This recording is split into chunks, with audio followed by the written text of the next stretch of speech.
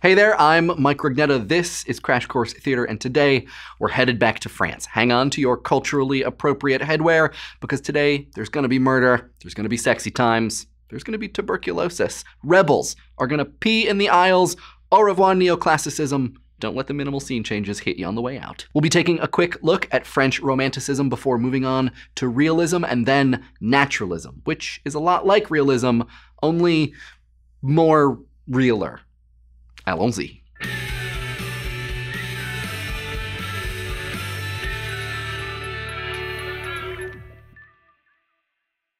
Let's start with Victor Hugo, who you may know as the author of Les Miserables, the novel Les Miserables. But Hugo also wrote plays, and in 1827 he wrote Cromwell, which we now mostly know because of its awesome preface, in which Hugo argues that if you really want to show how grotesque, sublime, and weird life is, you can't play by the neoclassical rules. Let us tear down that old plasterwork that hides the facade of art, he writes. There are no rules, no models. Rather, there are no rules other than the general laws of nature. Nature, then. Nature and truth. But maybe not too much nature? Everyone knows that color and light are lost in a simple reflection, Hugo writes.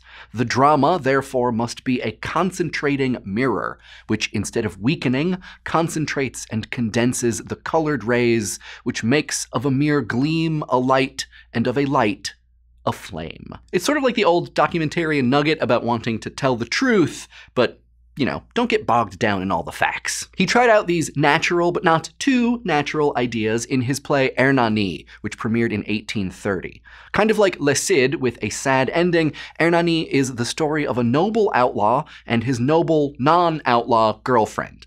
It ends in a double suicide. But remember how Corneille was towing the neoclassical/Académie Française line? Hugo was not into it. He mixed comedy and tragedy and flipped the bird to the unities of place and time. He was cool with the unity of action, though, and he was like, I'm gonna mess with your 12-syllable Alexandrine and use words that have been considered beneath the dignity of tragedy. So how do you like me now? Still gonna write in verse, though, because, I mean, you know, not a heathen.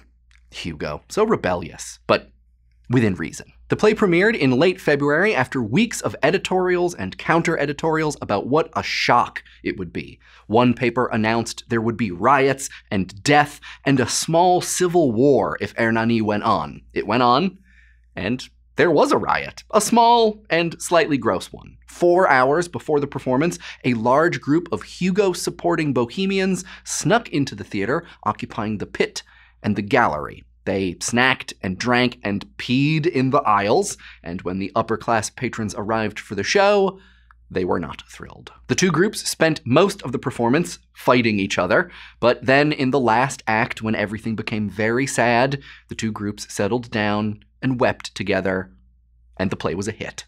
Hugo hired 100 people to come and applaud it every night, though, so that probably helped. Following Hugo, a few people half-heartedly attempted to make theater a little more like life. Mostly they did this by moving popular theater away from grandiose, avalanche-heavy melodrama towards intimate, sofa-heavy melodrama. This form was perfected by Eugene Scribe in the pièce bien faite, or the well-made play, a 5-act prose drama that hooks the audience with a series of discoveries, reversals, and recognitions before ultimately reaffirming nice, conservative bourgeois values. Scribe, who wrote nearly 400 plays, definitely wasn't interested in making the theater all that lifelike. He wrote, "You go to theater not for instruction or correction, but for relaxation and amusement. Now what amuses you most is not truth, but fiction. The extraordinary, the romantic, that is what charms you. That is what one is eager to offer you." Scribe was incredibly popular, and so were his dramaturgical role crew, Georges Feydeau and Victorien Sardou. Playwright George Bernard Shaw despised Sardou so much that he coined the term sardoodledom to describe his plays. But other writers were starting to wonder if the well-made play could be made even better by being brought more in line with observable reality. And this is basically where we get theatrical realism. The term realism started popping up in France in the 1850s, and there was even a journal called Realism. Theorists called for realistic situations, realistic characters, and realistic dialogue, even grammatically incorrect dialogue, a development which I am aghast about. Alexandre de Dumas Fils, the son of Alexandre Dumas of Three Musketeers fame, was one of the first writers to shift the well-made play into an even more realistic social problem play. As Dumas wrote, invention does not exist for us. We have nothing to invent. We have only to look and remember, to feel, to coordinate and give back under a special form that which all the spectators should immediately remember to have felt or witnessed. But that special form thing is important. A true artist can't just reproduce life. He has to discover and to reveal to us that which we do not see in things we look at every day, Dumas wrote. Which all sounds great, but if you read Dumas' most famous play, La Dame aux Camélias, with its courtesan with a heart of gold reforms her life and then dies of tuberculosis because it's easier to forgive a fallen woman when they're dead plot, you'll see that there's definitely some invention and some tear-jerking going on. I mean, I guess you can only rip so much from the headlines, you know? And even though realism was supposed to be a move away from the sensationalism and moralism of melodrama, well, there's still a lot of sensation. As we'll see in upcoming episodes, the problem with a lot of new artistic movements is that it's hard to be faithful to your theories and write plays that people want to see. The realistic movement coincides with a whole bunch of scientific discoveries and publications, notably Charles Darwin's Origin of Species. Artists were fascinated by this text and by what Darwin suggests about how heredity and environment come together to create character. In theater, the big-time early adopter of evolution was Emile Zola. Instead of the well-made play formula, Zola said that theater should use other formulas. Scientific formulas. This was naturalism. Theater, Zola thought, should be a laboratory of human life, with its experiments based not on the demands of plot, but on the inner conflicts of a group of characters. Each play should test a hypothesis, investigating what happens if you put these characters with these hereditary traits into this environment. Spoiler alert, nothing good. Naturalism does not include a lot of happy endings. Zola's plays were so intense that they were considered too radical for some former radicals. Victor Hugo's supporters came to boo them. You know how those earlier realists were like, we want the theater to be like life, but maybe not too much like life. Well, Zola was all, make it all the way like life. More life.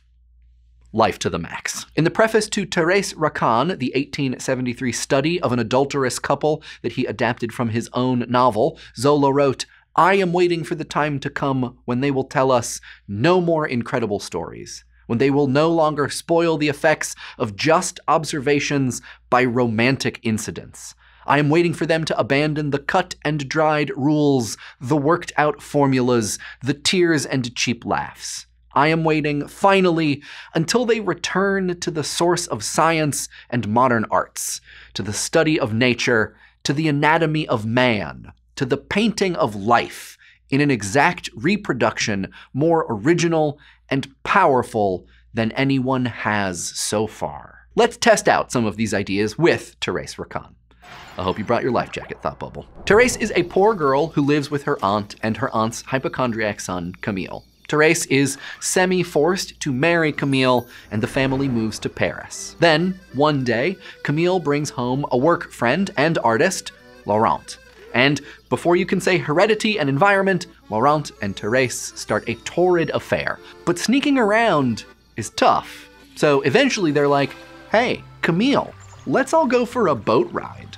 Their plan is to drown Camille and then live happily ever after. But the drowning doesn't go so well. Camille bites Laurent and no one can find the body. And then the happily ever after doesn't go so well because after they get married, Laurent and Thérèse are tortured by guilt. They keep hallucinating that zombie Camille is actually in their bedroom, which really interferes with sexy time. Thérèse can't sleep, Laurent can't paint. They both go a little crazy. Thérèse's aunt finds out about the murder, but she's had a couple of strokes and can only communicate with her eyes and one finger, so she does a lot of ominous staring. She tries to expose them, but fails. The pressure is so great that Thérèse decides to kill Laurent, and Laurent decides to kill Thérèse. Then they figure out that each is trying to kill the other, so they hug and cry and drink poison while the aunt watches. And probably does some pointing. Too real, thought Bubble, or I guess not real, but natural? In some ways, Thérèse Racan proves Zola's ideas pretty well. The murder occurs because of the kind of temperaments each character has and the opportunities that their environment provides. And there aren't a lot of cut and dried rules or cheap laughs. But okay, how real or natural is this play? Meh. Even Zola acknowledged that it had some problems. It's an incredible story. It's full of romantic incidents. It doesn't feel like an exact reproduction of my life, or probably your life.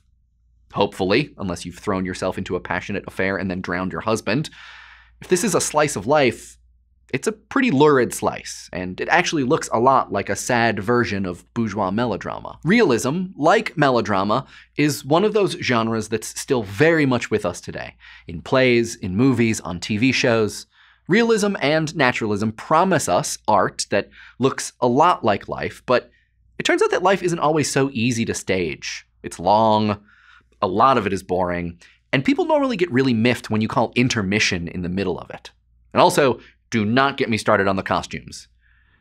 Okay, actually, that's pretty good. This means that realistic art has to adopt its own, less than exactingly realistic conventions. Maybe they're not as strict as neoclassicism, but they're definitely there. Like the way that opening scenes have to establish who all the characters are, or the way that a crisis has to be instigated and then resolved. And speaking of resolution, we're going to be staying in France for one more episode to take a look at a sea change in acting, and then the rise of the director.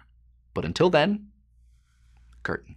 Crash Course Theater is produced in association with PBS Digital Studios. Head over to their channel to check out some of their shows like Braincraft. Braincraft is a show about psychology, neuroscience, and why we act the way we do. Crash Course Theater is filmed in Indianapolis, Indiana, and is produced with the help of all of these very nice people. Our animation team is Thought Cafe. Crash Course exists thanks to the generous support of our patrons at Patreon. Thanks for watching.